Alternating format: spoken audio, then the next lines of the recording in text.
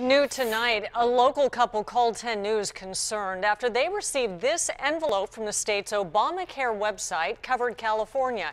Inside, a letter discussing voter registration and a registration card pre-marked with an X in the box next to Democratic Party. 10 News reporter Preston Phillips shows us what Covered California had to say when we began asking questions. Well, the couple who received this letter and voter registration card from Covered California has lived in La Mesa for years, and they've always been registered to vote Republican. Tonight, they're perplexed as to how this voter registration card, pre-marked Democrat, ended up in their mailbox. As you can see plain as day, the box next to the words Democratic Party is pinned with a black X on this voter registration card. It was sent to a La Mesa couple who did not want their identity revealed.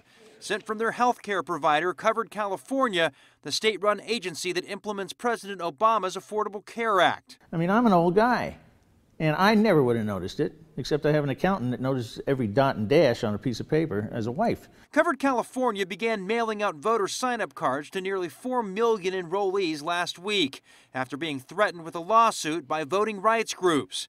But that doesn't explain this. It's a waste of money because there's an awful lot of people who are going to get this that are already registered and they don't need to.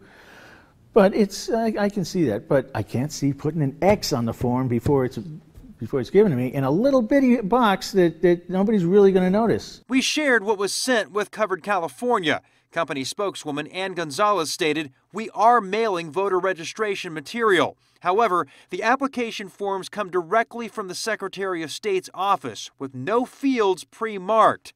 The individual should contact the Secretary of State, which takes these violations of election law extremely seriously, and they will investigate using the unique serial number." And the couple says they did reach out to the Secretary of State's office and couldn't get a hold of anyone. Also reached out to the San Diego Registrar of Voters, which told them to contact Covered California. Preston Phillips, 10 News.